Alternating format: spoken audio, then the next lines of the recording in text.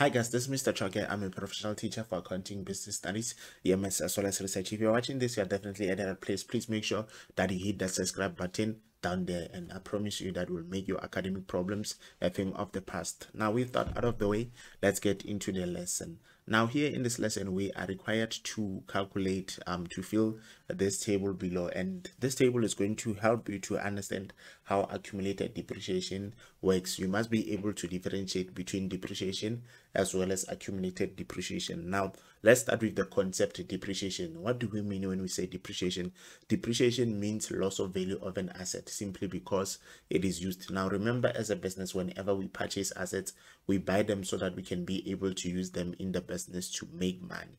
But we must know that as we use those assets to make money, they lose value because of their utilization.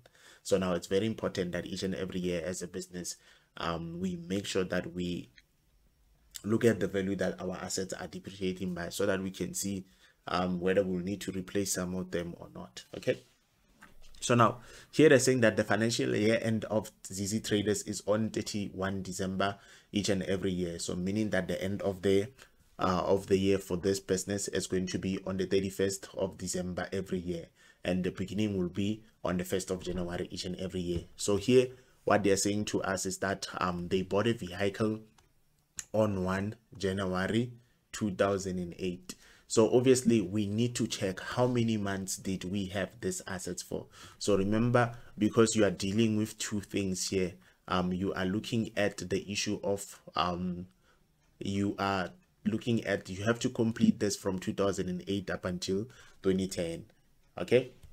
So now in the first year, remember our year started on January. So obviously if it starts on January, it will end on 31st of December. So meaning that this asset that we just bought here was with us for the entire accounting period. So what we are going to do, we are going to try and calculate that depreciation and see how we end up having accumulated depreciation. Remember, accumulated depreciation is the sum of depreciations of that particular asset from the time it was bought up to date. Okay.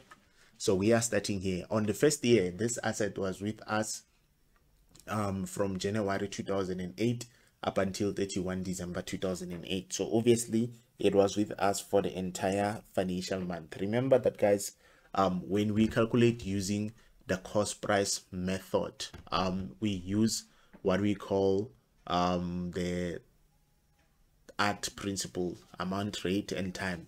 But in the case, our amount is represented by the cost price. So because here, if you look at this, the years are the same and the months are the same, we just have to calculate for year one, and then from there we will put this into order. So now our cost price according to here is 200,000, and then the rate that this asset depreciate by is 25%. So when we do our calculation, we're going to say our cost price of 200,000, remember, is going to be 200,000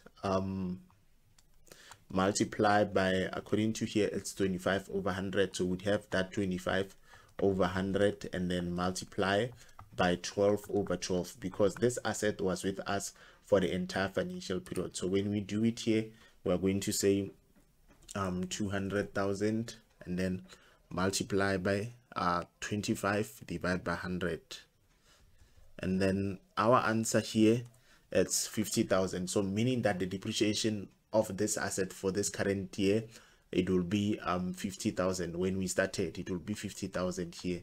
Then obviously accumulated depreciation for that year will be the same 50,000 here. Remember, this asset when we started the year did not have any depreciation. So at the end of the first year, depreciation and accumulated will be the same. So our carrying value according to here will be left with 150,000. Now, because this asset was not sold, as we continue, you'll realize that it's going to depreciate by the same amount. So here depreciation will still be 50,000, and then accumulated depreciation is going to be this 50,000 plus this 50,000, which will give us 100,000, and then the carrying value will be 200,000 minus 100,000, so we'll be left with 100,000 here.